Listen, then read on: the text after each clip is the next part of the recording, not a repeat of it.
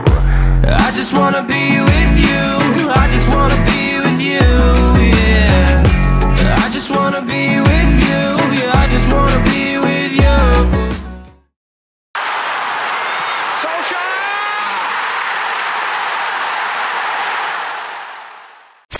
Erik ten Hag telah mengkonfirmasi bahwa dirinya akan bertolak ke Inggris pekan ini guna lebih cepat melatih klub barunya Manchester United.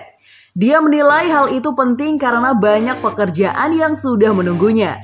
Juru taktik asal Belanda itu bahkan tidak libur usai kompetisi berakhir dan malah memilih langsung terbang ke Manchester guna memperbaiki masalah-masalah setan merah saat ini. Saya beralih dari Ajax ke Manchester United sangat cepat ya. Namun itu memang benar-benar diperlukan karena banyak pekerjaan yang harus ditangani, kata Erik ten Hag. Keputusan itu membuat Erik ten Hag tak memiliki waktu istirahat.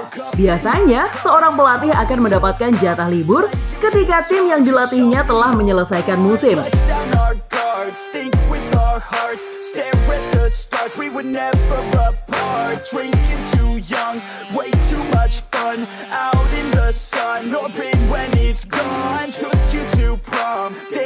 Saya memiliki energi untuk melanjutkan setelah musim di Belanda dengan periode baru di Manchester.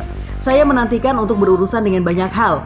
Tentu saja, saya perlu mengisi baterai saya pada tahap tertentu. Tetapi saya akan menemukan waktu untuk itu di antara keduanya, ujarnya. Pelatih asal Belanda itu datang lebih awal di Old Trafford untuk menghadirkan pendekatan langsung guna membentuk ulang skuad Manchester United yang musim ini kembali gagal merebut trofi. Meski dia tidak akan menggantikan Ralf Rangnick secara resmi sampai akhir musim, Ten Hag menjelaskan bahwa kedatangannya lebih awal adalah untuk mempertimbangkan hal-hal mendesak yang berkontribusi pada penurunan setan merah musim ini. And how careless we could be. And how careless we could be.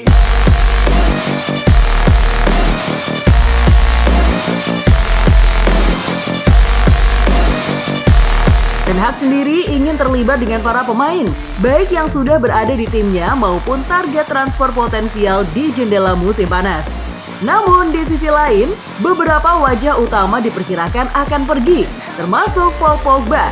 Sedangkan untuk Cristiano Ronaldo, ia diperkirakan akan tetap bertahan meski tidak bermain di Liga Champions musim depan.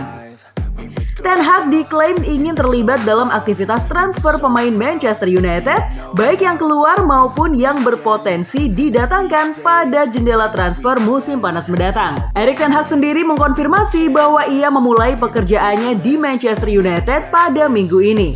Menurutnya, ada banyak pekerjaan yang harus dilakukan Ten Hag di Manchester United, sehingga menuntutnya untuk bekerja lebih awal daripada harus menunggu hingga akhir musim nanti.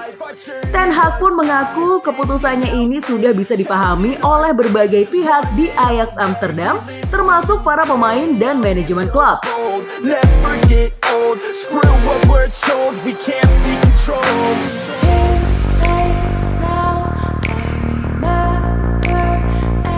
Ten Hag yang diikat kontrak selama 3 tahun untuk menukangi United itu dihadapkan dengan tugas berat dalam mengangkat performa setan merah. Capaian hasil Cristiano Ronaldo dan kawan-kawan musim ini memang terbilang mengecewakan. Tidak hanya dipastikan tanpa raihan gelar pada musim ini, United juga tidak akan merumput di pentas Liga Champions musim depan. Duduk di peringkat ke-7 dengan raihan 58 poin dari 37 laga, setan merah dipastikan finish di luar 4 besar Liga Primer Inggris musim ini. Manchester United sendiri sudah mulai kembali mengadakan latihan guna menghadapi pertandingan terakhirnya di musim ini menjamu Crystal Palace. Para pemain setan merah pun nampak begitu semangat dengan latihannya kali ini.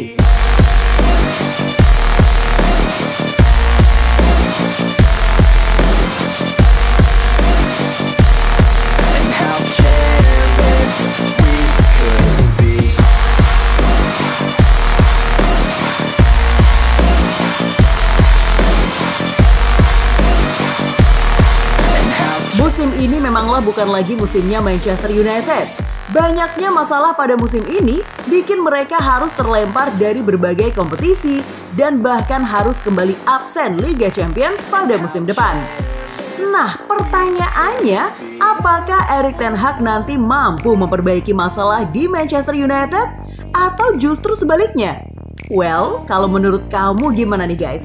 Percaya nggak sih kalau Ten Hag bakal memperbaiki semua masalah di Manchester United? Coba deh kasih aja pendapat kamu di kolom komentar, oke? Gimana football lovers? Aduh, pastinya seru banget ya.